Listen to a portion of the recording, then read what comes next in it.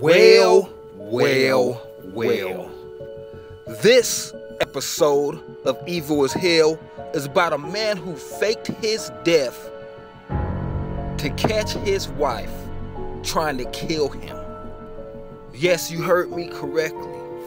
In the latest episode of Chris Brown, These Hoes Ain't Loyal, and if anybody gets offended at that, I really don't care, because this ain't no woman. Raymond Sosa married his dream girl Maria, or so he thought. They were married for 6 years, but like 50% of marriages these days, it didn't last. But instead of them getting the divorce, she hires a hitman. You can read this for yourself. I just want to give you a little brush of what's going on.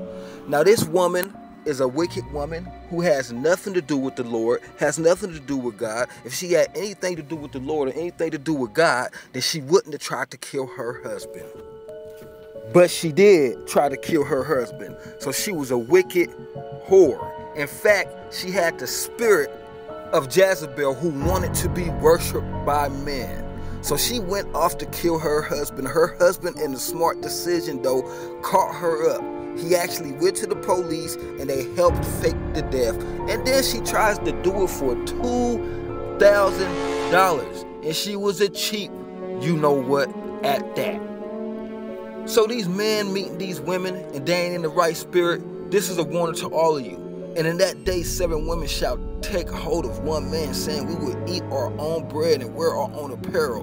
Only let us be called by thy name, to take away our reproach. That reproach is this wickedness they've been doing in America, where you can't even have a man in the house and get welfare. They'll kick their man out for Uncle Sam. And that's the wickedness they've been doing.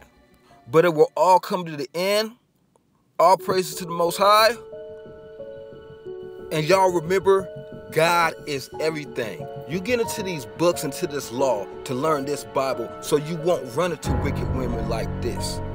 With a godly woman, you'll never fail. But an ungodly woman is evil as hell.